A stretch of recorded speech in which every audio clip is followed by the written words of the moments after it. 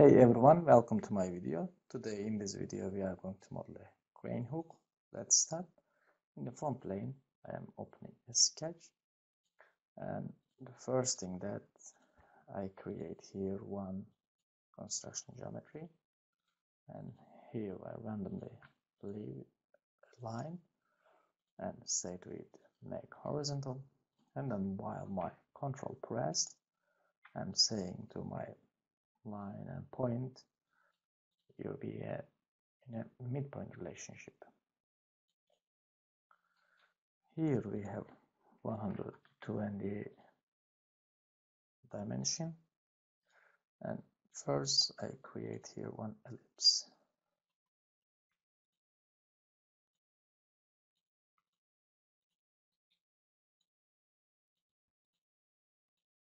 And I close area that I wanna trim in fact.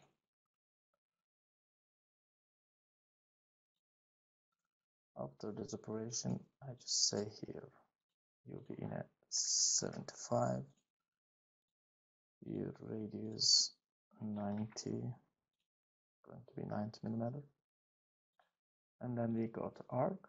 In the center again, we place one arc, 2 point, and while control is pressed, merge.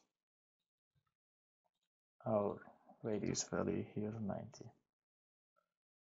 And I pick an arc with 3 points. I placed here, and I'm saying to this point you'll be a tangent. If you say here you coincident, this radius will be here somehow tangent, or the most common way that I'm most using for me, placing here a line and then saying tangent and then making it vertical. And after here we just say here 25, because the diameter of hook will be here 50. This is good. After I placed here an arc again, which is radius 65. Here I place one 90 millimeter circle, and I convert to construction geometry and I say 90. Now placing here one arc again with 3 point. First making to this circle tangent and trimming the unnecessary part. I place here a line which is 35 degree, and from here to here will be 33, and then the radius value will be 75. After I'm connecting this 2 point, the line, and I'm saying later you be a construction geometry and be perpendicular to this line, and then the value will be here just 12. We complete most of the thing and we close now, and we go open another sketch. Firstly, better to convert this to a construction. And coming to our new sketch, I convert this one, and as we did before, here a line. I will show one thing. Coming back to point, program gives me an arc exactly like this, and giving here a tangency relationship. This will be a line, construction geometry I mean. After this operation we close the geometry and trim the unnecessary sides. This is the profile. These are guide curves in fact, not profile. And then later I'm placing here one circle and saying to this coincident, I'm not placing in origin and bringing my circle here because I get some problems. I didn't understand it. You can try when you are modeling. Maybe you will also notice. After this operation, we get our model. The thing that we made it with swap, because of we are using swap, this circular profile always protected along the whole guidelines and the normal path. We could make this with also loft pan, but then we would not have that circular shaping everywhere. This is our operation. It's done now. I'm going to create here a tip. I open a sketch in front plane and I place here a spline. I combine my place with my spline, and I'm saying here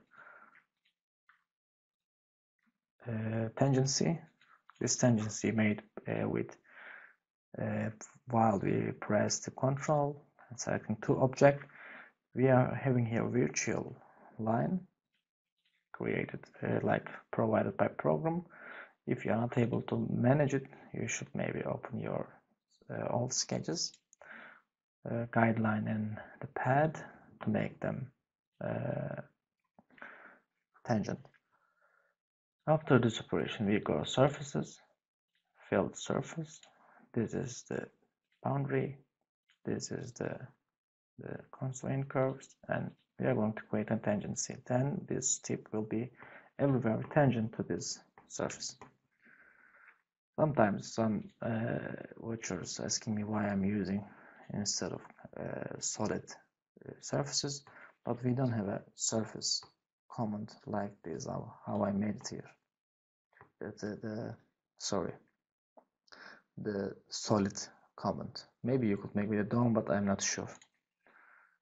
Anyway, first we are going to copy the surface with offset surface. Basically, I write there 0 and I get one copy from that surface. And I open my tip. I'm coming to knit, create solid with these two objects. It will be first knitted and then create a solid. If you look our folder here, we have two solid, and now I'm going to use combine, and I'm writing here combine, add these two body. If you look, now it is combined and there is one body. Then we create here a sketch, basically converting to surface, and we make 20mm extrude, and here again a sketch and 10mm offset and 15mm again extrude. Here we can place some chamfers 2x2. This is not looking so proportional, then I'm going to change to this 7.5 maybe. After this operation, we create here one circle on the origin, which is 50. You could convert this line also. And I'm saying to my program, make for me like 40mm high. I'm going to use pitch 4. Then it's good to have this free chamfer and to add.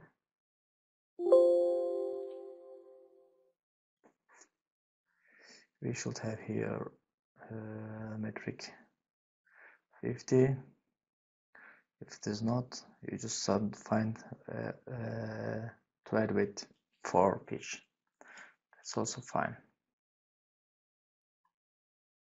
And I will have 40mm high, and I will make an offset to start properly in the beginning, and the rest is going to be fine. And this is good.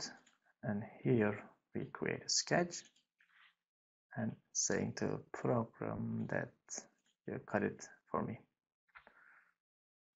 how a thread is finishing, in fact. And basically model was like this, and we are done with that. I hope you have learned something new. If you search some advanced videos, please do visit my channel, and thanks for watching.